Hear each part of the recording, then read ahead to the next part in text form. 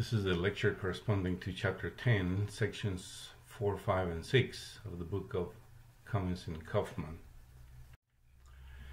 In Section 4, we're going to see sunspots. The sunspots are dark points on the surface of the Earth. They tend to either be isolated or form groups, like in this picture. And they help us because they move as the sun rotates. They help us determine the rotation of the sun. The size of them tend to be about 10,000 kilometers, and they last anywhere between hours and months.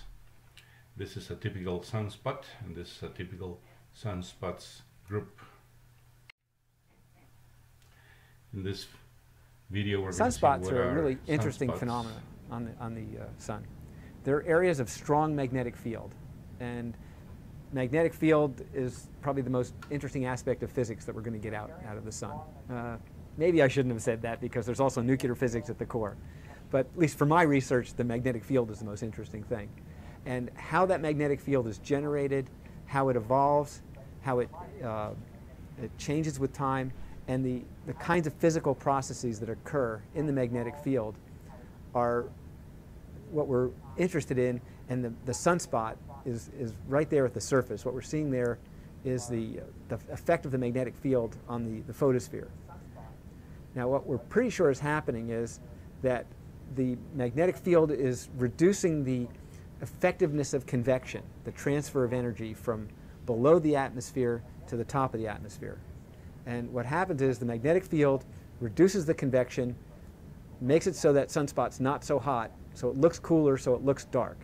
Now, that sunspot is actually hot. It's 4,000 degrees instead of 5,000 degrees. But it's like looking at a faint light bulb next to a bright light bulb. The faint light bulb doesn't look bright just because the bright light bulb is there. You take the bright light bulb away, the faint light bulb looks bright. Sunspots are the same way. It's surrounded by hotter material, so it looks dark. But if you took the hotter material away, it would still be bright. Sunspots are the same way. It's surrounded by hotter material, so it looks dark. But if you took the hotter material away, it would still be bright.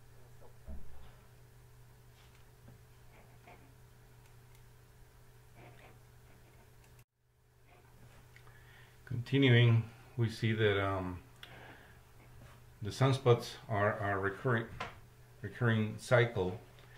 Here we have, in this chart, we have the number of sunspots. It goes from 0 to 300 in a given year. This is the date, and we can see that the number of sunspots increases and decreases in a periodic fashion.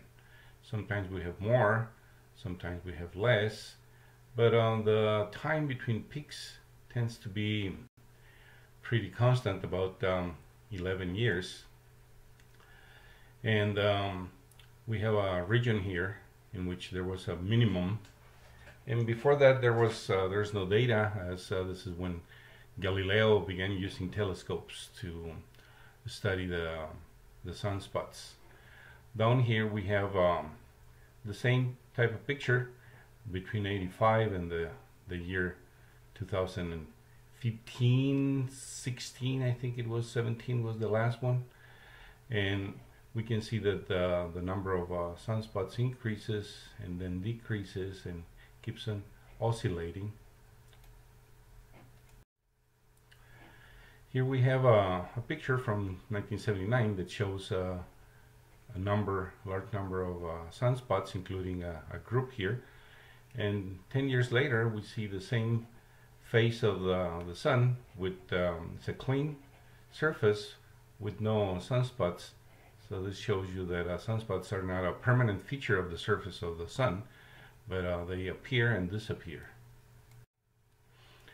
We have a picture from January 2017, about a year ago, and we have an image from what it was the current image at the beginning of the previous semester in August 29, 2017. There's only one, well, actually two more here, three sunspots that are visible. This shows the rotation of the sun. We have the same phase of the sun shown at different dates. You can see that it goes from November the 9th all the way to the 19th, and we can see that it goes from having almost a clean face to beginning to show some spots. Here they grow, form a big group that moves around and keeps on moving around. So this tells you what is the rotation of the sun as it revolves over its own axis. And it turns out that the sun is not a rigid body. Not all the points on the surface of the sun move at the same rotational speed.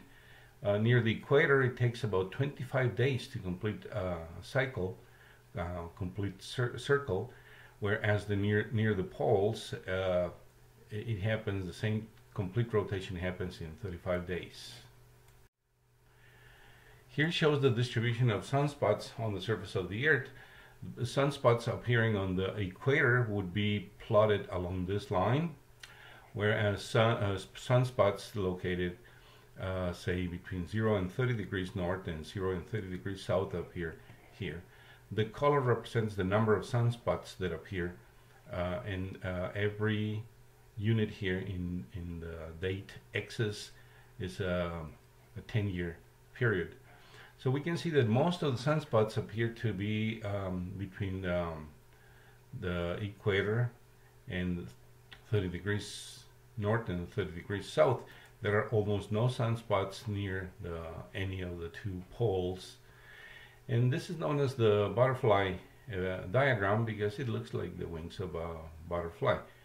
And we can see that it has to do with motion, with production around the center of the sun. We know that the sunspots are created because of variations of the magnetic field in the sun, and we know this thanks to a quantum mechanical effect known as the Zeeman effect. The light that is produced by the sun is produced by the motion of electric charges, and these are the electric charges that are in the atoms, like for instance of hydrogen, which is the main component of the sun. Turns out that the light that is produced by hydrogen under normal circumstances would be just a single frequency, single line, and we're going to talk about that more in coming lectures. But whenever there is a magnetic field, what is a single line gets split into different lines showing the presence of the magnetic field. We can see that, for instance, light coming from this side outside the sunspot corresponds to this frequency, and light coming from here, which is inside of the sunspot, is divided in three, showing that here we have a strong magnetic field, whereas here we do not have a magnetic field. The same out here. So there are magnetic fields. They affect the light coming and produce the sunspots.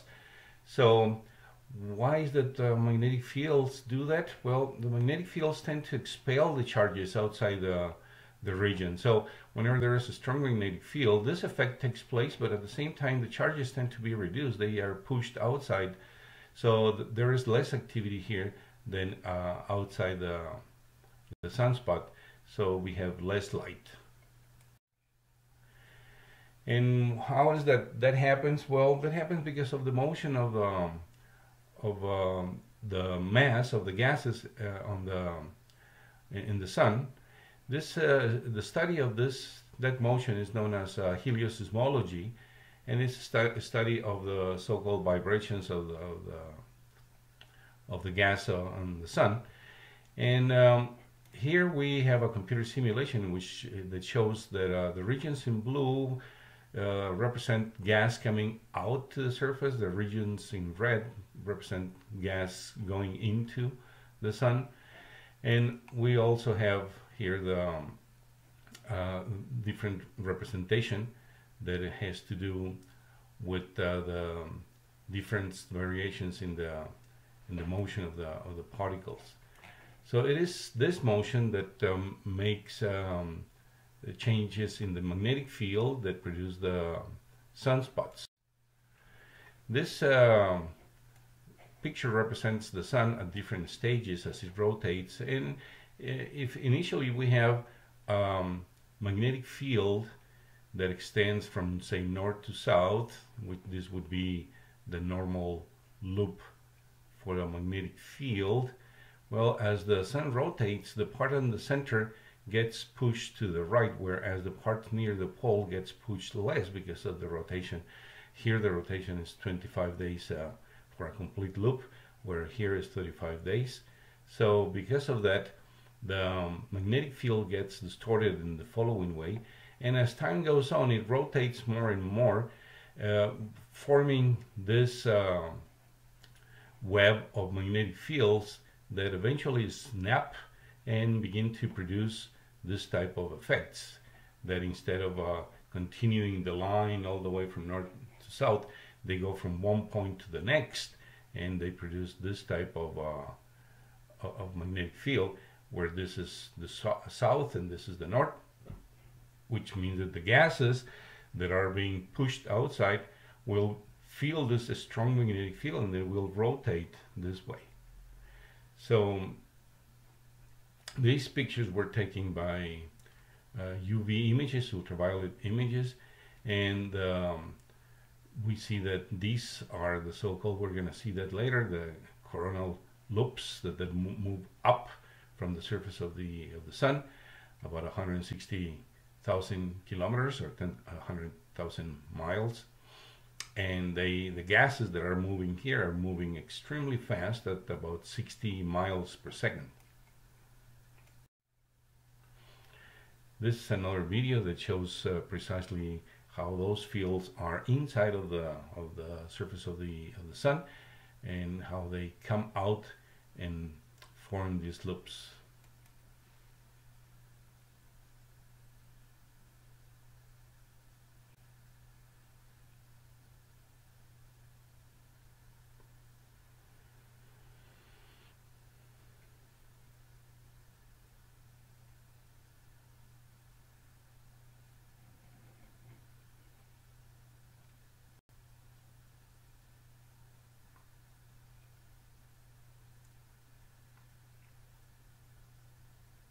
At the very end, we could see emission of mass. Well, that motion of gases, depending on the magnitude, can be categorized as the plages, filaments, prominences, flares. They also produce the opposite, which are the coronal holes, which is a lack of brightness. And of course, the mother of all effects, the coronal mass ejection. The plages tend to be bright areas. Those are the bright areas. This is before the loop, the magnetic loop forms, and the mass begins to come out of the surface of the sun. The filaments are these ruptures that represent lack of emission of light. The prominences are these hairy things that come out but are not ejected, are not emitted, do not come out of the sun. The flares, they do escape from the sun, and that would be much larger prominences.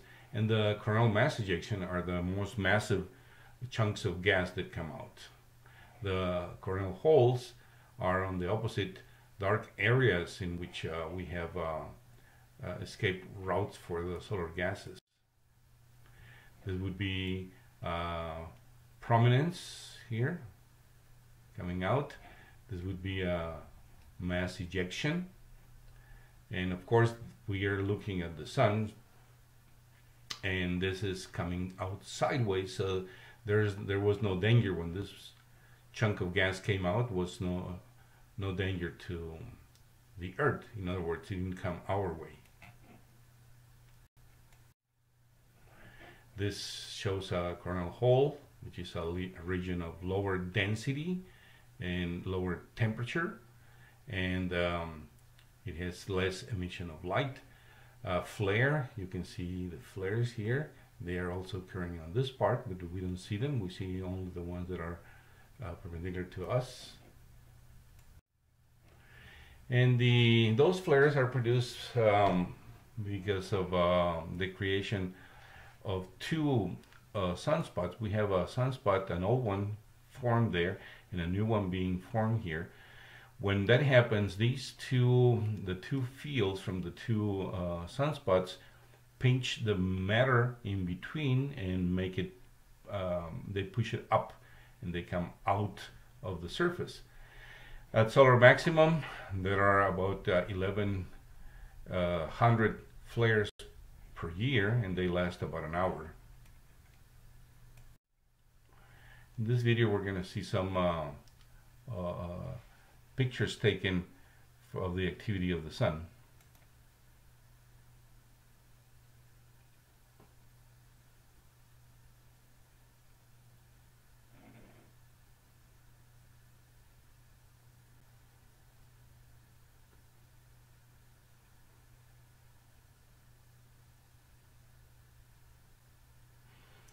We can see that there are some gas escaping, a lot of flares always present, some prominences being formed. The mother of all the eruptions of gases are the coronal mass ejection, that are just extremely large chunks of gas that come out. This is an X-ray image taken by the satellite, the SOHO. And the mass that is coming out is equivalent to these many millions, 1.4 million kilometers an hour. This is the speed. And the amount of mass is 2 trillion tons of mass. A ton is 1,000 kilograms. So we're talking about a major amount of gas. What happens to that mass when it comes out? Well, it turns out that the space is not free from forces. Once the gas comes out, it will feel a magnetic field, a very extended magnetic field produced by the sun. So those gases will tend to align along those lines, magnetic field lines, and follow those trajectories. And the gas that is moving there, it also produces radiation in the form of radio waves, and that radiation comes out in all directions, and we can detect part of it, and by Doppler we can see whether the gas that emitted that radiation was moving away or towards us, and by that effect we are able to map these magnetic field lines. But what happens if they come, we see here Mercury, Venus, and Earth. What happens with all of that gas when it reaches us?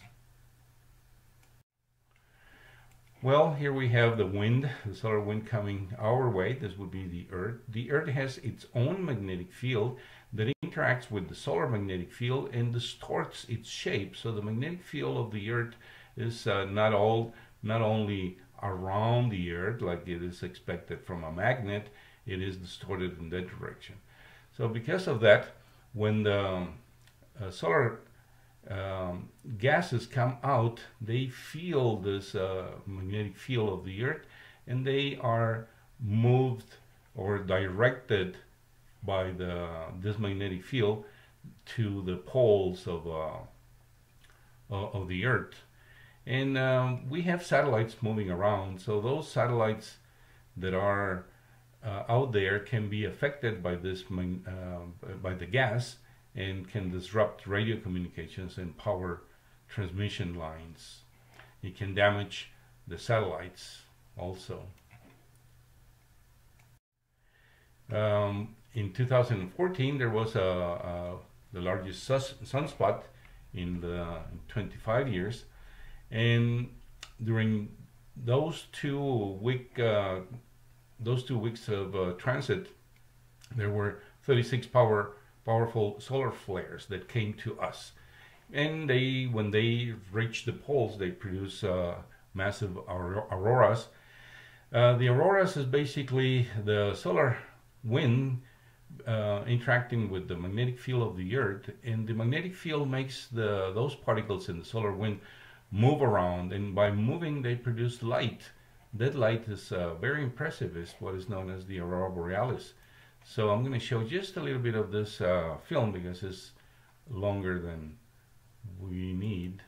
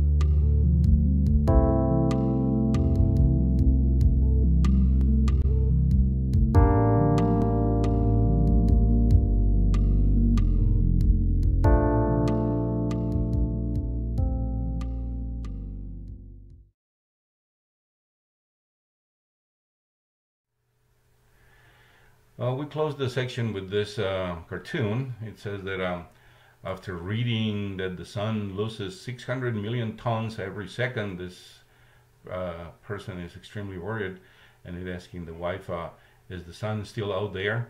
Yes, it is. How does it look? The same.